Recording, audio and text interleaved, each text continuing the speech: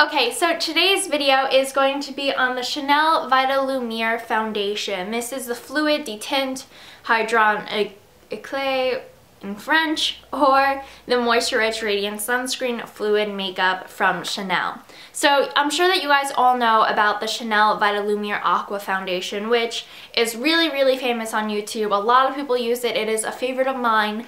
But during this winter, I saw that I started to get really dry skin, which doesn't happen to me often, and I use a very moisturizing moisturizer, and I just found that the Vitalumiere Aqua was not doing enough for me, nor were my other foundations, and they were also getting too dark for my skin. So I decided I'd go ahead and just get a new foundation.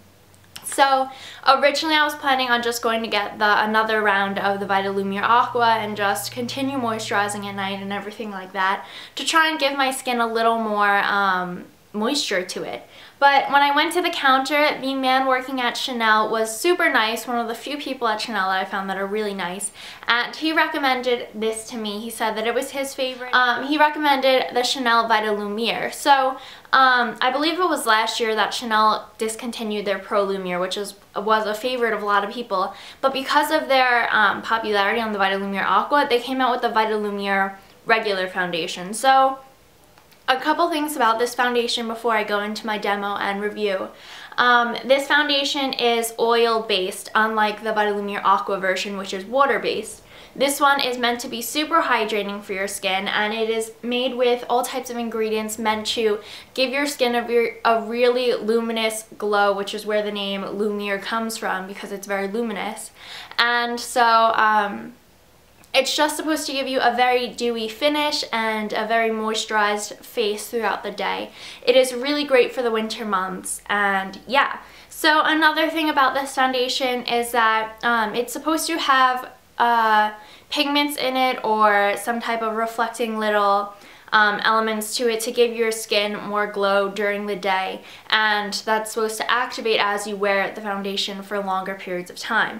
Another really great thing about this foundation that a lot of people will love is that it has an SPF of 15, which is great because it gives you that extra little bit of coverage on your skin. Now, because it does have SPF in it, I wouldn't recommend wearing a second SPF under it, because that would counteract the SPF 15 and they would cancel each other out. So a little more about this foundation. It has a really nice pump like this. The packaging is glass and it looks super sleek. Of course, it's Chanel. What else would you expect from them? And the cap just is a plastic cap with the little double C's on top. So this foundation comes in a 30 milliliter glass bottle. They recommend using your fingertips or a foundation brush to blend. As you guys will see in my demo, I like to use a foundation brush. And I am in the color 07 or Ivory. And I believe in the Vitalumiere right now I would be a 30 or a B30, I believe. So yeah, those are just a few things about this foundation. You guys will see in my demo, which I will insert right after this, that the foundation is very liquidy, it blends very easily and everything like that. So I'm going to go ahead and insert that clip here. So for my primer, I am going to start with the Revlon Photo Ready Perfecting Primer. And I use this under any foundation, and I'm just going to apply just a little bit to my fingers, and then I'm going to warm up the product and just apply it all over my face.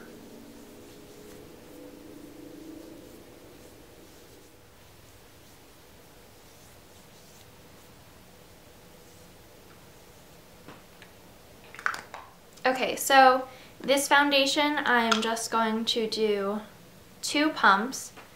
I'm going to shake it a little bit. You don't have to shake it that much, and just right onto the back of my hand to warm up the product, and it is a very liquidy foundation. So to apply this foundation, I like using the Real Techniques buffing brush. This would be a good foundation to apply with your fingers if you are someone that will sit there and blend it, but I don't like to do that because I find that it uses way too much product for me. So now I'm just going to apply this all over my face, starting at the nose and working it outwards. And I'm just using the viewfinder as my mirror, so I'm sorry if I'm not looking at you guys.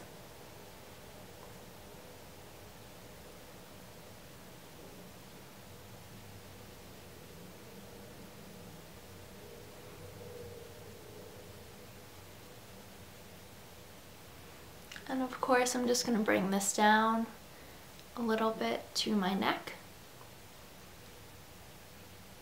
And I'm going to go up into my forehead.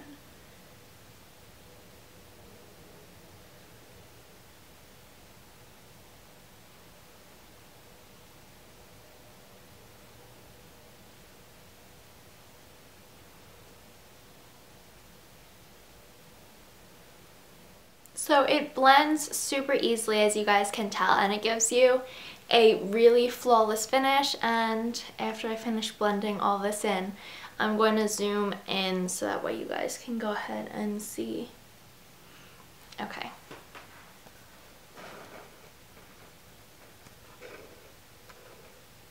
So hopefully you guys can see that this foundation is really flawless. You can feel the foundation when you first apply it, and if you want, you can go ahead and blend it in with your fingers just around areas that you find that it might crease. Because it is oil based, you might want to use that as a little precaution. And why don't you guys tell me what you think of this foundation right now? It has a very good amount of coverage for me. Obviously, I still need to put on concealer, so I am going to go ahead and do my concealer and the rest of my makeup now, and then I will come back and give you guys more details about the foundation. Okay, so now that I've gone ahead and applied my other makeup and finished my look, I just want to let you guys know that I do set my this foundation with a powder because it is very dewy, and I don't like to have that much of a dewy finish to my skin. And I use the Rimmel Stay Matte powder, which is a new purchase of mine.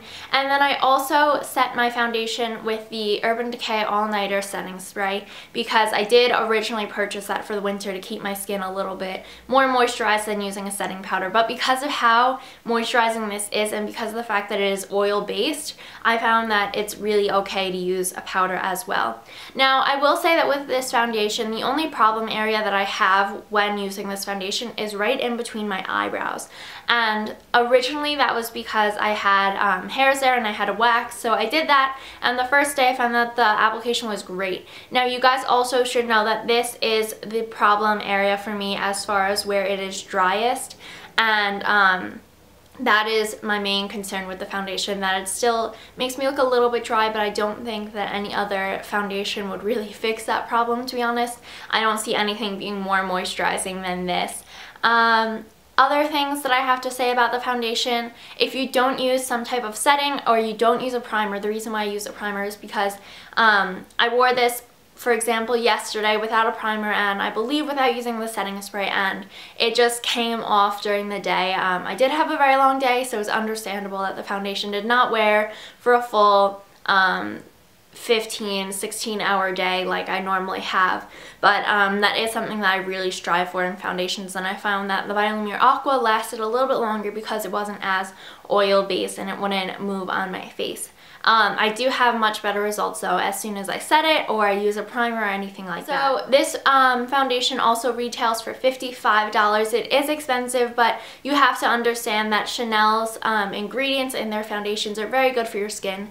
I have not had any reaction to this foundation. I don't have that sensitive skin, but it could have had a bad effect on me, and I didn't find it to be that way at all. If you are someone who is a teenager and going through acne prone problems or anything like that with your skin, I think that this would be perfect because it's not going to irritate your skin, and it doesn't really have that heavy of a fragrance. I don't smell anything on my face right now, at least I don't think, and when you do apply it, you do smell a little bit, but it is a very clean and really nice smell.